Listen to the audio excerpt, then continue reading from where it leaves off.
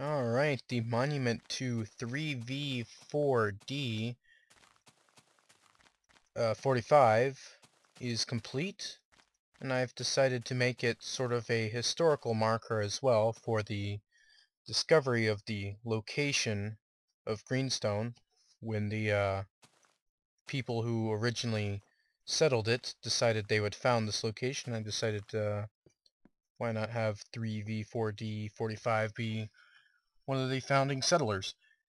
And as these signs say, this stone marks the discovery of the Greenstone area. And I was a little bit experimental about the floor here, mostly because I was trying to use up a variety of materials that I've had sitting around for a while.